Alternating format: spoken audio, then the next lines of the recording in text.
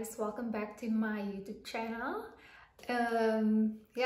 Today's, as you can see by the title below, that we're going to speak about my transitioning journey and why I decided to transition. If you're new here, please like the video and subscribe. And if you want to share any, your story of your journey, please comment down below. So I started transitioning in 2018. I think it was July. I will insert a photo anyway on the screen to show you how my hair looked before I started transitioning. And I had lots of straight ends, but my roots were curly, and that's why I transitioned, because only my roots were curly, and I don't like short hair. I have a fear of having short hair, so that's why I decided to transition. I'm an athlete, so I love it when I can go with the bun to training and just have some length when I'm running or so forth.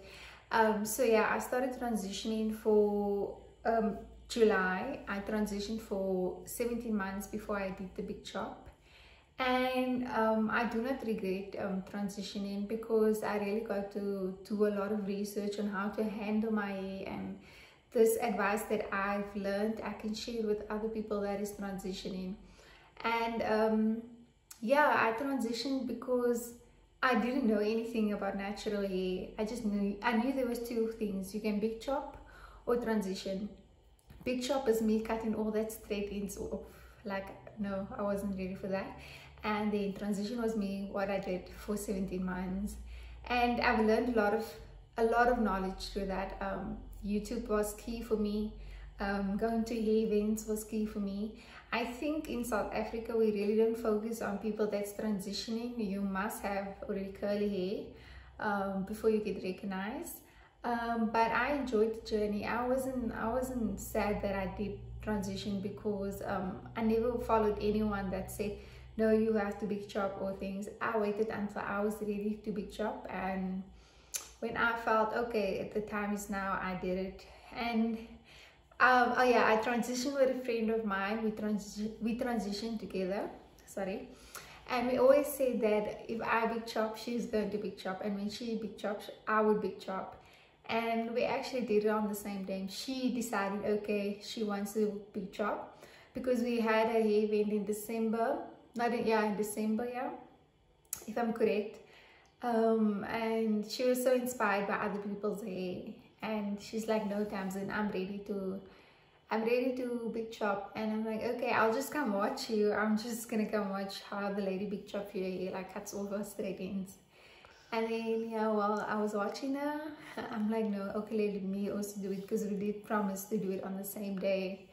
I went for it. I don't regret it. After the big chop, I struggled to actually get a perfect hair routine, because I did so much on transitioning hair that when it came to me having all natural hair, I didn't know how to manage it.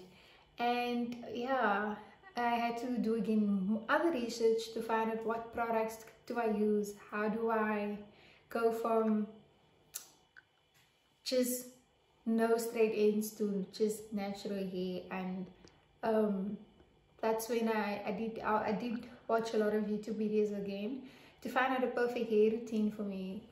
And if you want me to share my hair routine, I will do a video on that. If you want transitioning tips, I will give you lots of tips on that, because I've been doing it for 17 months and it's not easy. And I'm just excited for this new journey. I'm now 4 months natural, and all I want is big hair. Still finding hairstyles I can do, and just learning to love my hair and to give. Actually, lots of people have been asking me on Instagram, Tamsin, give me tips, and I can share that journey with them easily, because I went through it. I can tell them, okay, don't be a product junkie. No, that is not the way to go, because products is not going to make your hair grow. The only way products is going to make your hair grow is by getting the right products that can moisturize your hair, and then also finding the right routine and just having patience at the same time, because I think that is key. We see someone else's photo and we just want to be there where they're at, not knowing they also went through a process of getting there. So I think we all experience our own process and we find ways to deal with it on our own. So find products that will work for your hair, not for someone else. Know what type of hair you have, your curl pattern. There's lots of types and lots of people's hair differ from each other. And also just leave your hair will grow. And yeah, thank you for watching, guys. If you liked the video, let me know down in the comments below if you would like to see more videos. It's coming, promise.